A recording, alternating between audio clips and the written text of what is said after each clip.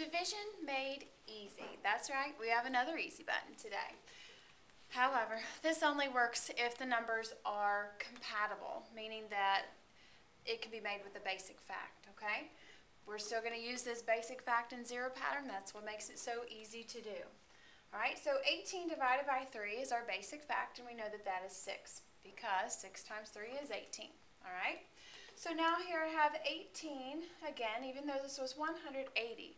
There's still 18 in that. This time it's just 18 tens. Well, 18 divided by 3 would be 6. And then I have 1 0 here, so that 1 0 joins my answer. 1,800, there's still 18 at the beginning of that number. 18 divided by 3 is always 6. It's just in a different place this time.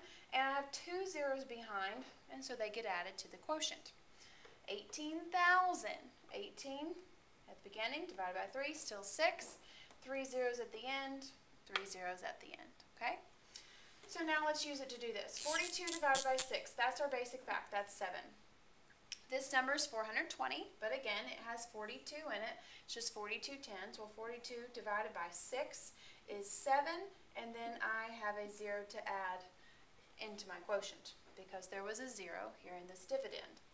Okay, 4,200. Again, I see the 42 divided by 6. There's my 7. How many zeros to add this time? 1, 2. So my quotient is 700. 42,000. 42 divided by 6 is 7. 1, 2, 3 zeros. So 1, 2, 3 in my answer as well. All right, so there's the pattern. When I just had the basic fact, it was 7. When it added 1 0, my quotient then had 1 0. When my dividend had 2 zeros, the pattern, 2 zeros in my quotient. And so that's how I know how to solve. All right, well, it's a little bit different if the divisor has zeros too. And here's why. If I said 20, this is 240, so my basic fact, 24 divided by 3 is 8. And then if I add both of these zeros, I'm up to 800. This is way too large. I only had 240 to be divided into 3 groups. There's no way that my quotient could be 800, so this does not work at all.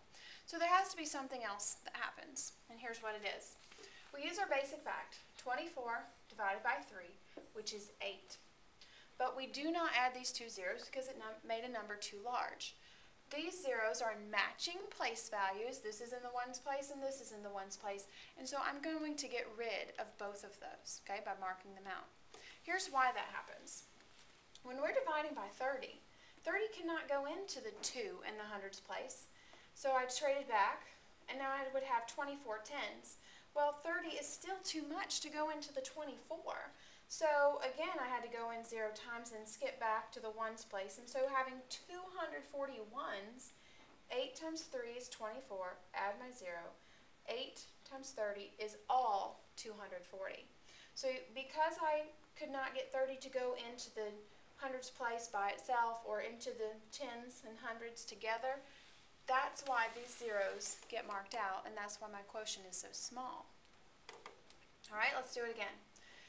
Mark out zeros in the matching place values. If I take the 0 from the ones place here, I have to mark it out in the ones place over here. All right, so then I've got 24 divided by 3, which is 8. I do have 1 0 from this 2,400 that was not marked out, and it does get added to the quotient. Again, 24,000 divided by 30, I'm going to take away the zeros in the matching place values. And now I've got 24 divided by 3 is 8. 1, 2 zeros this time. That should be added to the quotient. All right, changing up numbers here. 480 divided by 80. Well, taking away the zeros in the matching place values.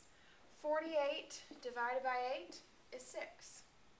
Look at this last one. 48,000 divided by 800. Well, yes, I have matching place or matching zeros in the ones place, but I also have another pair. This time I have a 0 in the tens place and a 0 in the tens place, so I'm going to mark out both zeros. That leaves me with 48 divided by 8, which is 6, and 1 0 to add. So 48,000 divided by 800 is 60.